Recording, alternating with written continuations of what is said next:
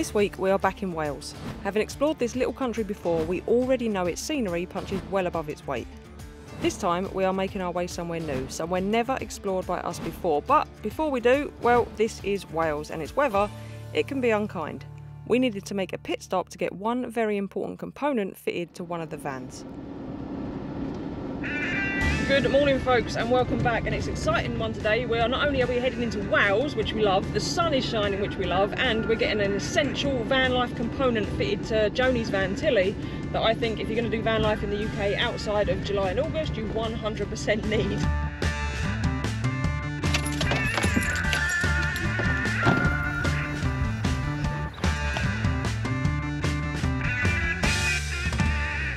We've come to have the heater fitted at Autoterm, which used to be called Planar, something like that. Reason being, same as our electrics, we've got the same heater in our van. It has never failed on us. We've had it for 3 years and we have battered it in -15 in the Alps. Our last trip it was on all the time and it's just kept going. So we're getting exactly the same one for my mum, the 2 kilowatt version.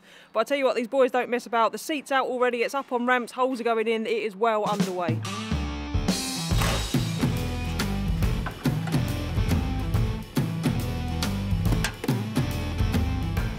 That bit there comes straight out of there, so there's the hole for it, and that's the job I do not want to do, hence why we're here.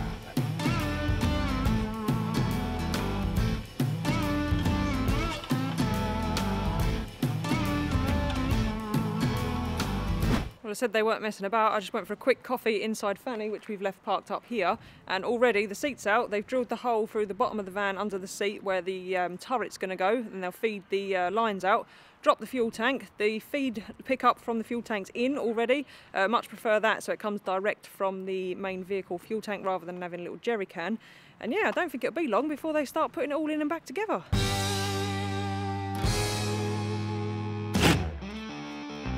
Joanie and Emily have taken AJ for a walk while the guys are finishing up, and I thought I'd tell you just a couple of things about why I chose Autoterm initially for this van and why I'm going with it again in Tilly, my mum's van. One of the reasons is it comes with a 3-year warranty. The second reason is they all come now with a free silent pump, so diesel heaters can be tick, tick, tick, tick, tick, tick, tick noisy when they're running, especially when they're running high. The silent pump does, I think you can still hear it a little bit, but it is much, much better. It's got an auto altitude thingy. I don't know the technical gubbins behind it, but it will work at 2,500 metres above sea level before you have to start even thinking about altitude. Now with the trips we've done in the past, we do like to go up a mountain road, so that is a bonus. There's also a selection of control panels you can use to run the heaters, including some that work remotely. For my mum, we're just going to go with a simple version, I think. I think that's the easiest way, so on, off, thermostatic controlled, that kind of thing. But I'll show you all that in a minute because it looks like she's finished. So we're going to take it to a park up, we're going to stay local, give it a test, make sure everything's working, make sure there's no problems, and I'll give you a quick run through of what's there basically.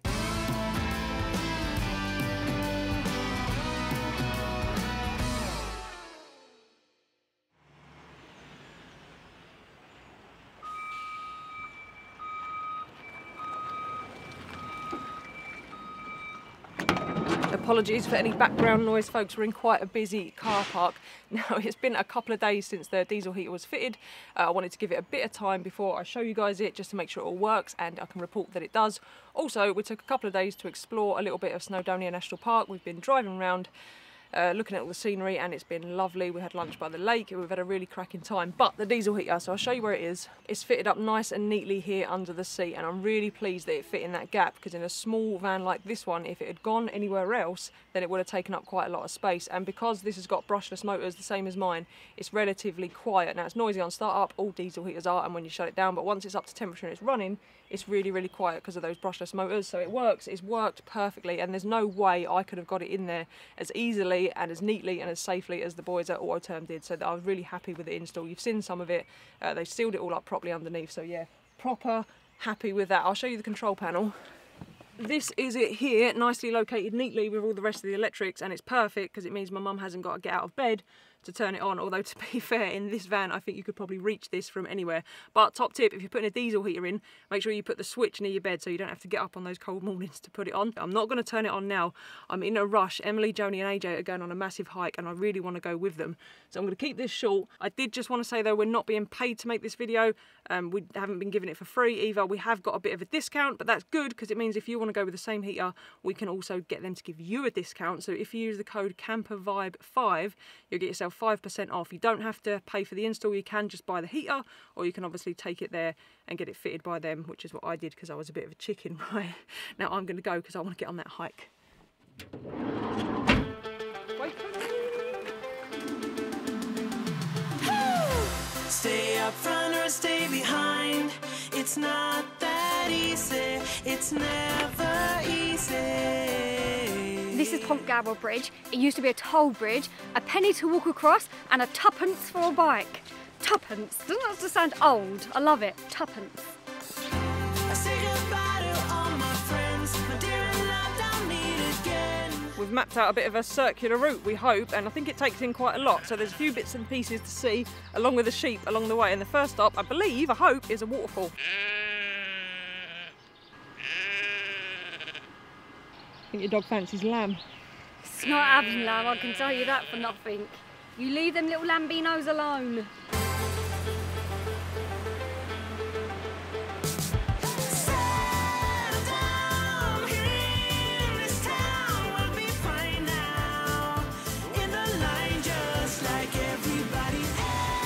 So pretty. You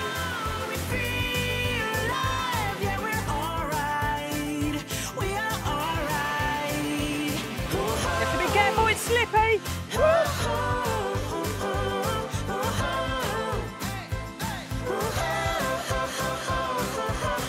It's a bit noisy, so I hope you can hear me, but the falls were named after the Victorians, who were absolutely obsessed with fairies.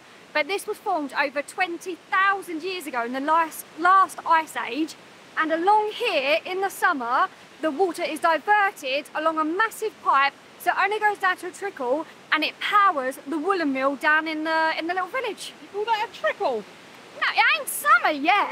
Not a trickle. No, that's full blown. It ain't summer. What's the waterfall's called? Fairy Falls. But now it's lunchtime. Just trying to find somewhere to have lunch, but it just keeps going up and up and up. Obviously, Emily stormed off ahead. I'm doing the decent thing and I'm going to hang back with Joan and make sure that she's okay. Come on, we all know I love hills. Run up this if you weren't here. Look, handles for grannies. Yeah, don't have heart attack at the top, Joan, because we've got no phone signal, it's Wales. That's all right, it's a big hill. You can roll me back down. I sense a new channel segment coming on. Roly-poly Joanie.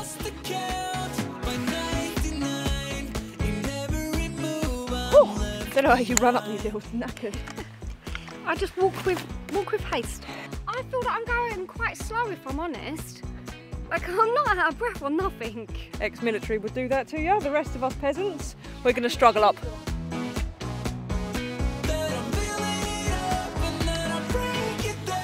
It's called the sty if you need to die. And I need to die. I can't count the amount of times that we get to this point where there's a sty and we have to turn around because AJ just can't get over them because they're a little bit too high. But when we find one with a little, like, lifty up thing, can't lift it up, for the dog, it's so much better. So if you're a farmer or a sty builder, is that a job? I'd love that job. Builder of sties. Oh, bit of wood and you love it. Yeah, a bit of wood. If you do that for a living, if you could put little dog access hatches in for older disabled dogs, that would be lovely. Very much appreciated it would be.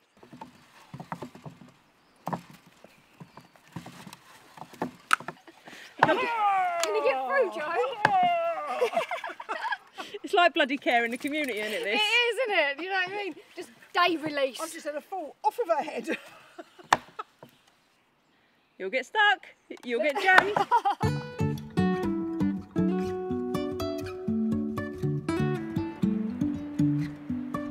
Oh, how about that for a view? I will address the old earmuffs because I know you're going to get me in the comments. Wearing a woolly hat's all right in the winter, but when it's weather like this where it's sort of 12, 13 degrees, your head gets really hot. Now I need something because otherwise I get wind in my ears and it gives me earache. So earmuffs are the perfect solution. So I still get to keep my peak, to keep the sun off my eyes. I don't have to wear sunglasses, which is an issue when you're filming because you have to keep taking them on, taking them off, taking them on, taking them off. So I'm wearing earmuffs. They look ridiculous, they look stupid, and these are Emily's, but I'm rolling with it and it's working. So who cares? When you get to my age, you don't give a toss anymore.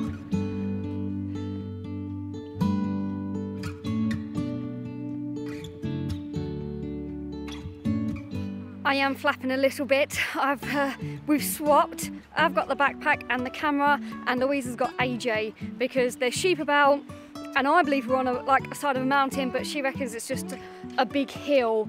But honestly, the old butt's going like that. We've even had to send Joanie like further afield to shoo the sheep away and stuff. So yeah, I need to put you down because I'm gonna fall. Sometimes we're crashing down, but we get up and start from the ground. Squash sandwiches. Feed me. Much needed fuel is going in. We've made it to Klondike Mine, but we'll show you that in a second if we can. It's a long way down, but we're having squash, sweaty egg sandwiches, and what are you having? Cheese? I've got cheese and pickle. Cheese and pickle.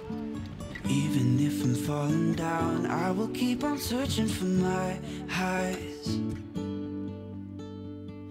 You can say I lost my mind, I will keep on holding my head high. We're just heading down to the mine now. It's another very steep descent, so the mine is like down below them trees, and that's where we were having lunch, right up there. So it's a challenging one. This is Klondike Mill. We're not going all the way down there because we're really tired. We've been out for 3.5 hours, and I still think we're only just over halfway. So Lou sent the drone down, that's as good as you're gonna get. But this mill was built in 1900 and it was for the lead mining from Pandora's mine, which is 2 miles away.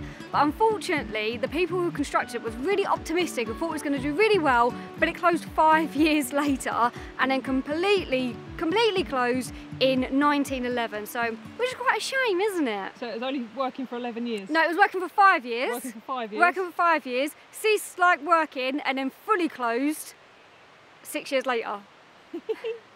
Optimistic.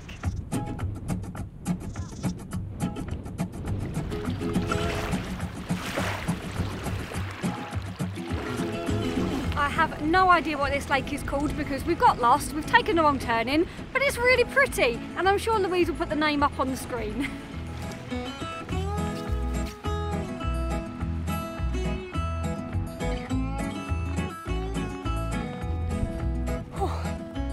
Don't know if it's come across on camera, but the hike's been a long one. I think 4 hours we've been out already and we've still got to get back over the hill and back down to get back. So on that note, we're going to end the hike, or the filming for the hike here, so we can just get back because we've got guests coming for dinner, so that's going to be interesting. Don't know if you can hear the lambs, they're loving life. Right, see you back at the van.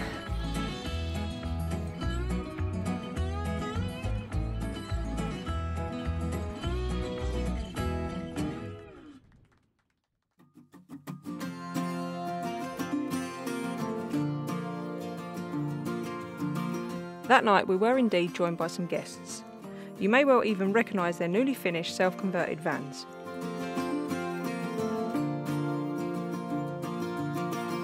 Seeing as we had company and after such a long hike, there really was only one option for dinner. I definitely think we earned this Chinese tonight, I'm telling you.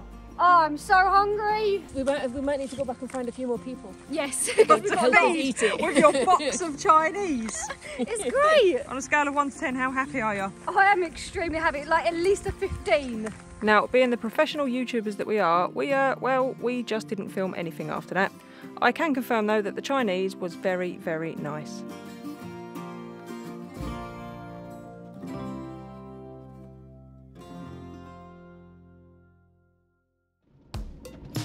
Everyone ready?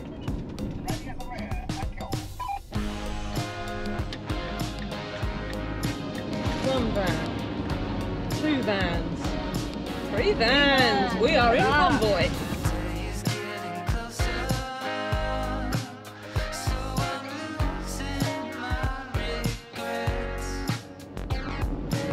Good morning, folks. We've just about recovered from our hike yesterday. It was a long one, wasn't it? It was, yeah. Joanie done so well to do it, didn't she? Yeah, I was shattered by the end of it. But today we're on the road. We're in a 4-van convoy and we're excited because we're heading to where? Anglesey! The Isle of Anglesey. I'm really excited. Yeah, we've never... What's another island? Yeah, it's a whole other island we've never been before, so we've got no idea what to expect. So yeah, let's go and find out.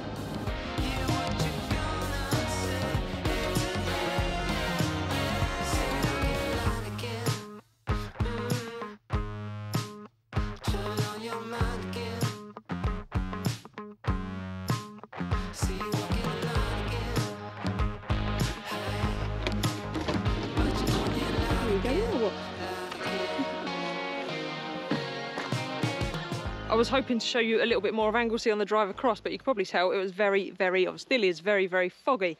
We've actually come to a campsite because we are in desperate need of a shower and to do some washing, and Emily's dying to properly clean out the van. So yeah, she's going to crack on with that and I'm going to walk the cat like a knobhead.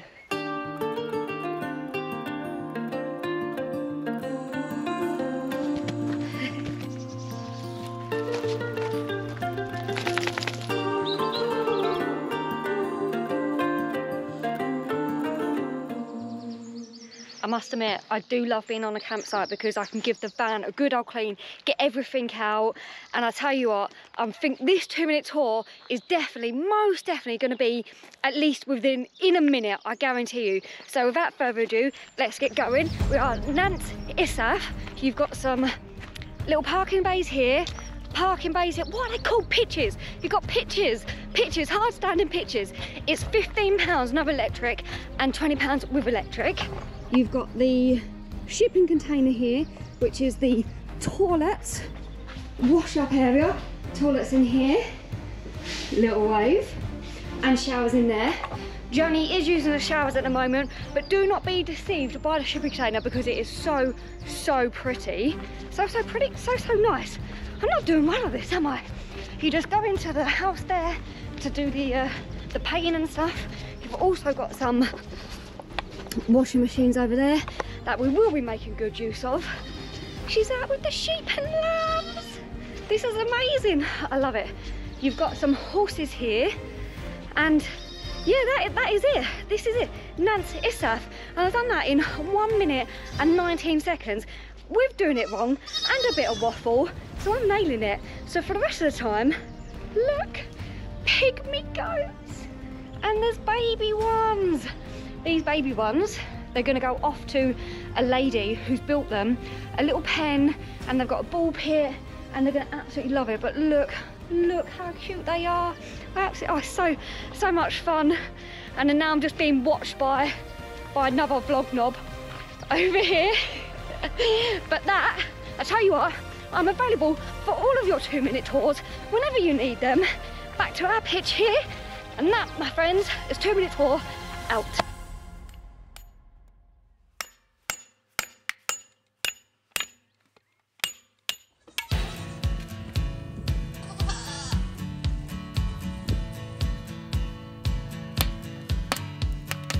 Everything's fine. Wouldn't expect any more from this. Not done all that much today, if I'm honest. Sorted out the washing, cleaned out the van, a bit of a rest day, so to speak, a reshuffle and a reset. Emily's just going through her magical Crocs with John and Mandy. Mandy wants to get a pair, so that's surprising, but apparently the Crocs are useful. And then we've set her up on like a little school table. This is the ideal size, look. Like, now if we're parked up in the forest or the woods or something, there's no lights there. So I put them on. Yeah, but it's great for picking up food. It is, it's really good. And all you have to do is just like point and shoot. Yeah. For where you want to go, point and shoot. Was it something that I couldn't quite handle right? An invitation to a thrill, a growing comfort that somehow it will be alright. And I wait, trying to appreciate.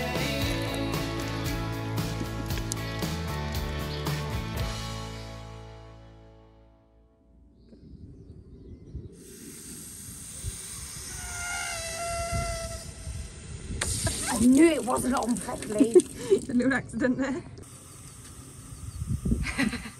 I'm leaking at both ends. Good morning, folks. Now that Emily's had a second shower of the day, free shower, get in the water, we're all reset, everything's washed, everything's clean, we're hitting the road again, aren't we? Yes, so nice to be clean and so nice to be back on the road. Yes, and we're heading to Maris. Maris? I don't know, Louise. Somewhere Maris.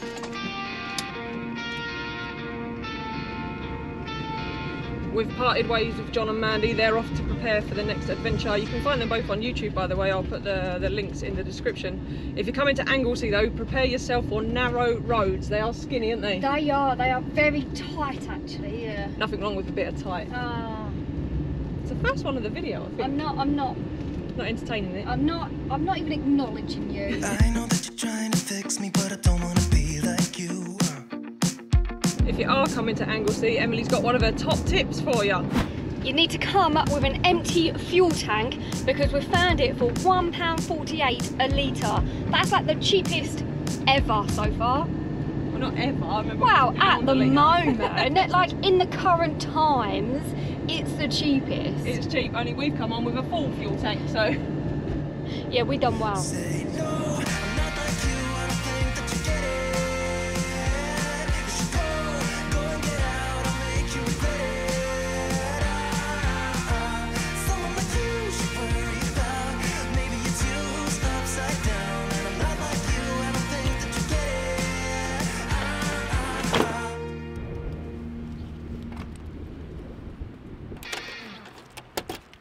It's blowing an absolute hoolie, so the earmuffs are back out, rocking the earmuffs. If you haven't got some, I highly recommend that you get some. This car park's £6 for 12 hours, there's no other option, so yeah, £6, so it's a bit expensive, but it is right close to town, and in this wind, I don't fancy walking along the coast.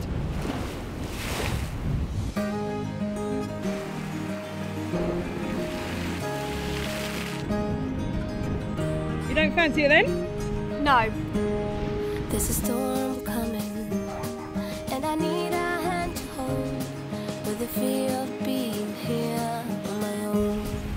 Apparently you can take a tour out to Puffin Island to see the puffins, which would be amazing, but I don't think that's an option today. But Emily has got you some fun facts. Maris, I think, was originally a Viking settlement. It then started to be built as a town when Edward I conquered Wales, and the population now is around 1200. And in spite of the wind, it's very, very pretty. It is very pretty, and I was trying to get my words out with everything going around, and yeah. And you can see mainland Wales just over the water, which I think is Snowdonia National Park, so that's pretty cool, isn't it? It is. It's actually really nice just to walk around here despite the wind. Yes, and I think there's another car park that's only £4, but we missed that one, so shh. Think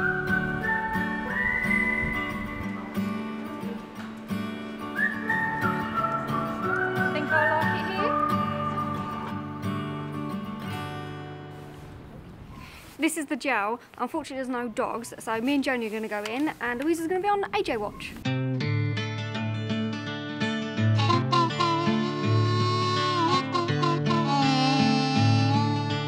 This jail was built in 1829 and could hold approximately 30 inmates.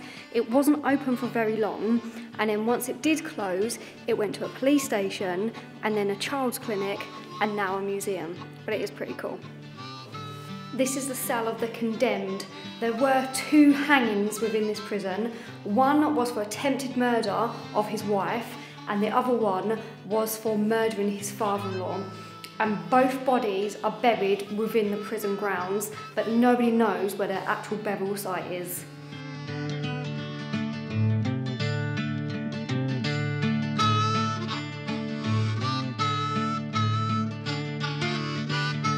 The prison itself was also a mixed prison, so you had male and females in here. And when you're going around and you're reading like some of the reasons why they was in prison, it's just silly. Poor old Mary was in here for stealing and wearing certain apparel. Don't know what.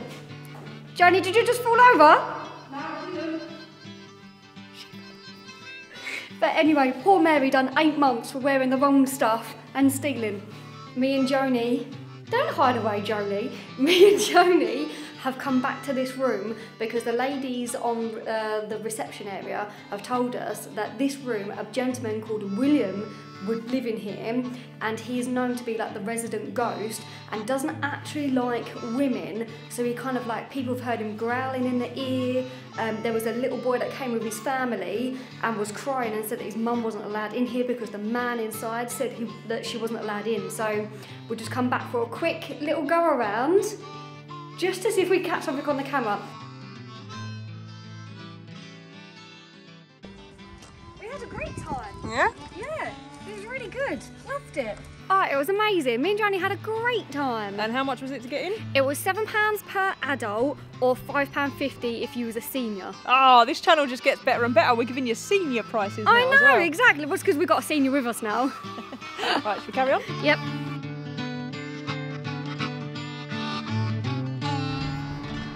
There's also a really, really pretty castle, but we're not going in it because I don't want to pay and AJ's done too much waiting about. Tight squeeze. So that was Balmorris, lovely little town, and now we're on round the coast. We're going to try going to the other side of the island to get out of the wind. Hopefully.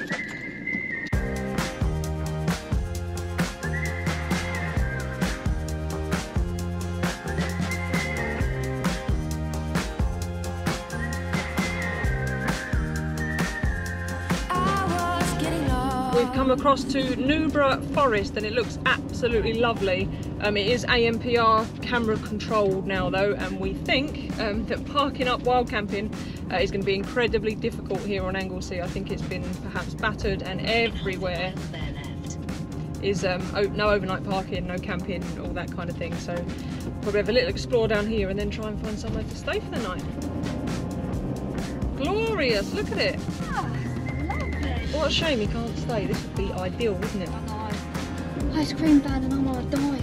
An ice cream van. Cookies in this jar, did I take it too far? Now I dwell in the sand like a fish on land. This is Newborough Beach. And I've got to admit, as beaches go, because we've got perfect blue skies, it is absolutely lovely. Tide's halfway out and we've just found out there's a 5-mile circular walk that takes us all the way out. Oh, I can't see a thing. Takes us all the way out there. There's like a monument on the headland and then it loops back round and we're going to come back through the forest. So yeah, should be a good one. It's a really cool spot because it's literally, you've got this huge pine forest that meets the beach, and then obviously there's some sand dunes and whatnot. Massive vast sand here, and then over there you can see all of Snowdonia. The little island we're going to is tidal though, so you will need to watch that. You need to make sure the tide's out before you cross it because the tide can come in quick and you can get stranded, but hopefully that's not going to happen to us today. When the tide's in, it will come into that gap there and completely cut off the island, so we need to be very careful. Now I dwell in the sand like a fish on land.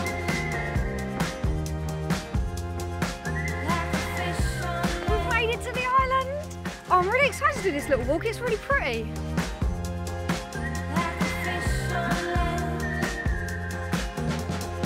It says here, the pillow-shaped rocks on the approach to the island were formed by lava bubbling out of the seabed. That is pretty cool. They are some of the oldest rocks on Anglesey and add to the island's rich geology. And you didn't even have to get your Google out for this one. No, it was easy. This is a good fun facts place. Oh, So hard to see from the moment we arrive. it's definitely windy on this island. I've progressed to earmuffs. What do you think of my muffs? I think your muffs are amazing. It's a relatively easy walk and it is 100% worth it. Look at that. Full backdrop. What, you got him? I think we found a seal. Joanie found a seal. Yeah, Joanie found a seal, I didn't. Don't mean a thing, what shape or form that you're in. This is what AJ's been waiting for, his chance to get in the sea. He absolutely loves it. When he was younger, he would have been straight out for a swim, but these days he's happy with a bit of a paddle, isn't he? Yeah, he just wants to paddle. He's like, I'll just stay by the surface, I won't go too far.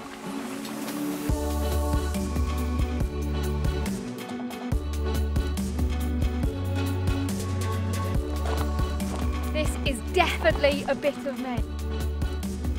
This used to be a Catholic church until Henry VIII came along and put a stop to it, and then all of the lead and wood was taken away from the roof and walls, and the church was left to ruins. And it's the patron saint of Lovers Church, It isn't it? is the patron saint of Lovers Church. Ah, that's nice, Nice, isn't it? yes. Yeah. It don't mean a thing what shape or form that you're in. The place you're from, the wealth or the colour of your skin. All the way around the island there's like little private coves. It's really, really pretty, and if you walk all the way to the end, you'll get to this one, which is absolutely stunning. And then just behind me up there, there's a couple of these little tower things, and Emily's going to tell you what they are. This is Little Tower, and the one on the other side is Big Tower. They're actually both lighthouses. They're on the southeast and southwest of the island, but there isn't any known actual date of when they was built, but this one they think was the longest. It's pretty. It's very pretty, isn't it? I just love this little cove. Honestly, I could just stay here all day, look at it. It's just, oh.